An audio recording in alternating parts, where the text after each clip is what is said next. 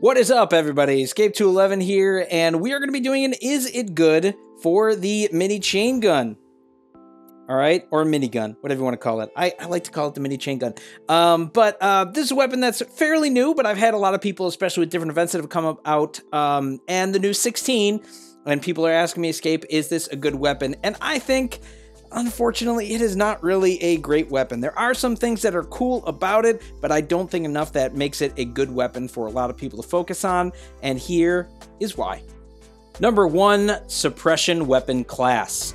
When we did light mechs in the past, I always talked about how light mechs in general were too expensive, and it just was hard to, think of using the resources for that versus like the medium and the heavier mechs, all right? Now, when we look at the weapon class, suppression in general, which is assault, and this new heavy duty class, both struggle in the meta based on how they perform compared to other weapons. Now, historically, like when you look at beta, suppression was actually a pretty good class, especially like the carbines, all right? Even the pulse cannons did decent, but the carbines especially, they were a really good weapon to round out your hanger. They were reliable in all situations. They haven't changed in some sense, but because the meta has changed drastically, the suppression weapon class, period, just does poorly compared to other weapons that do a lot better. Mixture of that is the different weapons that have come out, and pilots as well, but overall, it's just a class that struggles. Even when you think of this as the new legendary weapon, and it's, pretty beastly, it's got some impressive stats in some ways, it's still just not going to cut the mustard because of how suppression works in the current meta. Number 2, high exposure. This kind of goes along with the suppression class already, because suppression is usually about throwing down a lot of ammo on the opponent to, suppress. So it forms, or it has a function, I would say, but in terms of how this meta currently works, especially as we added pilots, damage has been king, and the HP of mechs has not quite caught up. So anything that allows for more exposure time is less favored just because it's going to be easier for you to die. It's going to be easier for your mech to die, simply put. All right, a lot of things just kill too fast, and with the added damage of pilots and implants, even faster. So it's just that anything high exposure is not favored. This is always the case even before. Low exposure stuff has always been favored, but as the meta has changed more and more toward a damage meta, that's even more apparent and makes it even harder for a weapon that has this level of high exposure attached to it. Number 3, too many negative traits. Now, we already know that suppression weapons like this will have a high exposure time, but this weapon also has some other negative traits associated with it. Now, of course, it has an impressive amount of damage it can output if you look at its, stat sheet, as well as a huge clip. So you really do pay for that by having a really long reload time, a low accuracy because you have a big cone of fire, and a 50% penalty to your turning radius for the heavy duty class. All right, so these in and of themselves aren't the worst. All right, there are other weapons that have long reload times or poor accuracy, but when you combine all these together, it just makes this weapon below average, in my opinion. It fits similar to other suppression weapons, but maybe a little bit below some of them even. I mean, arguably this could be considered below carbines just based on how it functions. You also have that spin up time in the beginning, right?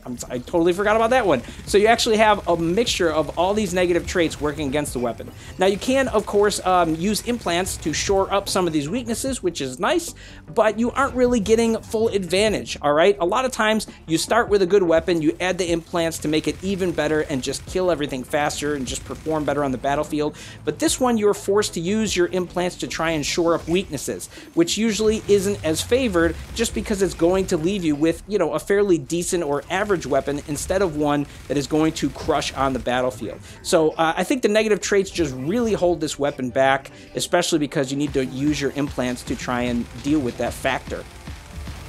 Number 4, poor pairing options. Now, again, this is all stemming from the idea of how this weapon works, but when you look at the different miniguns we have a lot, actually. We have a 6, an 8, a 10, a 12, and a 16. They've been doing this more lately, where they release a full suite of the different weapons, 5 in each, all right? Sounds really nice in theory, but not many people are going to use the 6. It's going to have very limited use early game. The 8s, even for light mechs, are not as favored, just because, again, you're talking long kill times, especially as an 8 energy weapon. The 10s also has limited spots that it could be used. 16 makes a lot of sense because it has all that damage that it's going to do and kill things decently, but there aren't many 32 energy mechs that are going to play this well. And if you're curious about that, Ruffles does a great video showing different ones that he's paired the 16 with and kind of talks about why none of them are exactly ideal for running this. There's a couple that are decent, but not really great. The best option so far for me has been the 12, all right? The 12 has given you the best case use where you can use some of those tanks to be tanky or something like, an Orion or Stalker to just get in the kind of damage that you want, but still not exactly favored either. I mean, it's going to limit the options of what you can do just based on how this weapon works. So when you look even at the different categories of weapons that you can use for this, it's still going to feel a bit limited over what's going to be best and what's going to actually do well for you on the battlefield. Number 5, premium price tag. This may be a little unfair to throw on the minigun right now just because, this may not be the case for long term.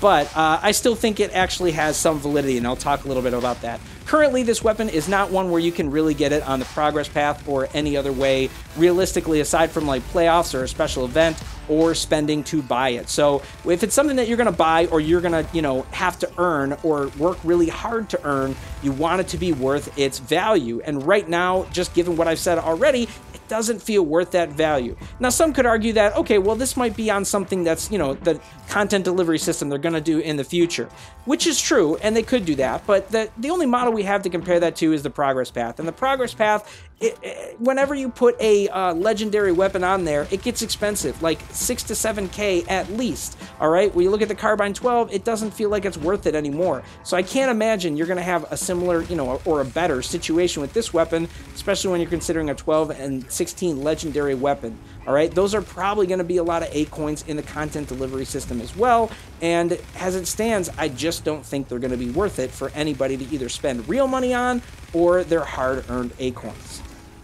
And that covers it, guys. That is why I don't really think this weapon is so good. Like I said, it's not that this is a bad weapon, but I don't really think it is worth it right now. I do hope there are things that could change about this and just suppression in general or assault, whatever you want to call it. Unfortunately, it's just a weapon class that is not doing so well. And I think, even this being the quote-unquote height of it also is not doing very well. So, I'm curious to hear what you guys think about the weapon currently or things that you could see changing about it that would help it be a little more competitive in the meta.